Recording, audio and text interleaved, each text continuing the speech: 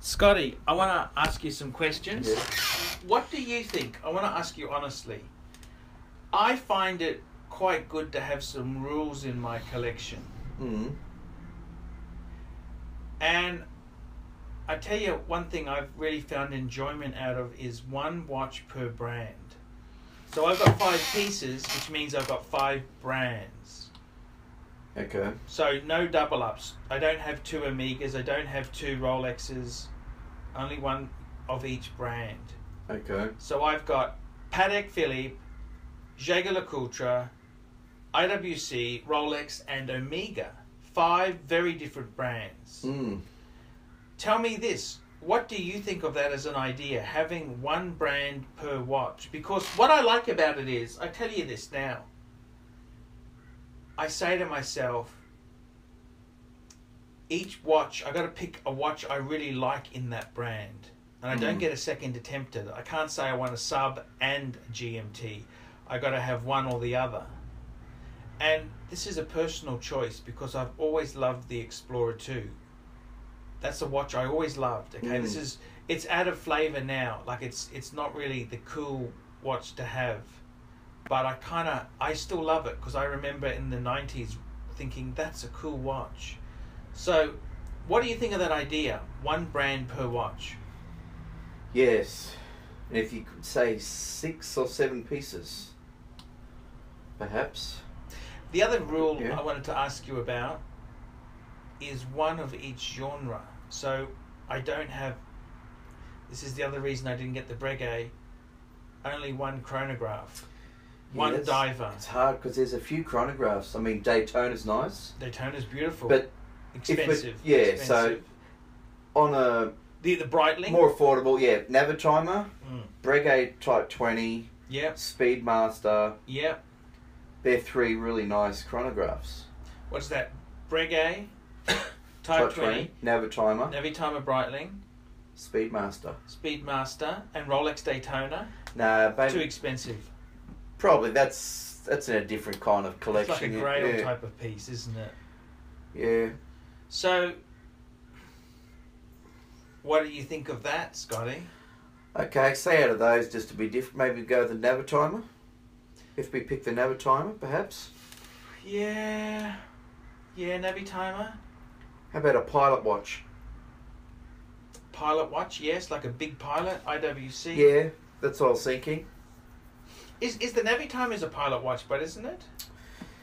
Yes, it is traditionally. Well, it is. It is a Pilot watch. But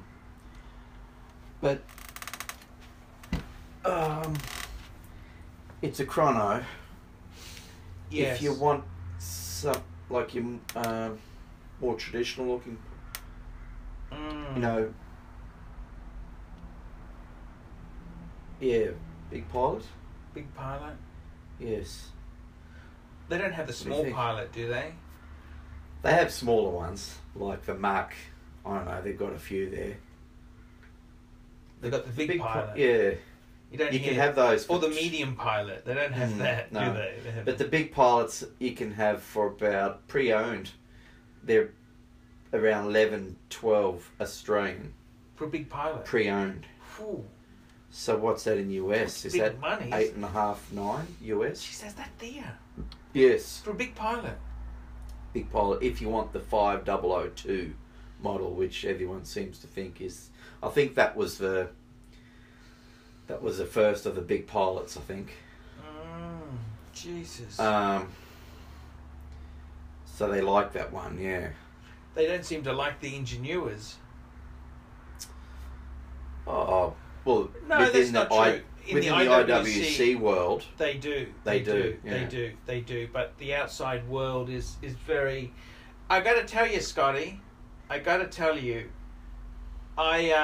do you think of these rules? Should you have rules like one of each brand? You can have them, but I guess rarely do you stick to them, though. But see, the whole point is that if we have rules in our life, we can lead a more happy existence. Like if you said to yourself, you can wake up any time you want in the morning, you'd be sleeping into 1 o'clock every day. You'd be going to bed late. If you're staying up late enough, yeah. I suppose you've got a job, you've got rules, you've got to turn up on time, don't you? You turn up late, the boss is going to grill you, isn't he? Excuse me, why are you late today? So you like rules within the no, but watch I'm just collecting. saying, well, yeah. you know, do rules make you happier? Like I remember years ago they said to us at school, write an essay on anything you want. And it was bloody hard to come up. It was so hard. But when they said you've got to write an essay on this, you're addressing the question. Yes. On Whereas anything you want. It makes it very hard. You can have. What do you think of the idea of just collecting chronographs? So you know what I mean? You have a collection where you have an Omega Speedmaster, you have a brightening Navi timer, Breguet Type 20. And a Daytona. Would that be cool or yes, not? That'd be very cool. You reckon that'd be cool? Yes. That would be cool. That'd be. Some people just collect Daytona. Cool. Sorry, some people just collect chronographs. Yes. But and for divers, you could have just subs, no date, sub, Seamaster, Seamaster, Planet Ocean, Sea Dweller. You could like IWC's got the what's the IWC Aqua what's it called? It's not the Aqua Timer. Aqua Timer. Perhaps. Would you put in a 50 fathoms or? Yeah, you put whatever you want, whatever you felt Panerai. Like even Jaeger-LeCoultre's got the Master Compressor series, haven't they? Yes. What do you think? GMT collection.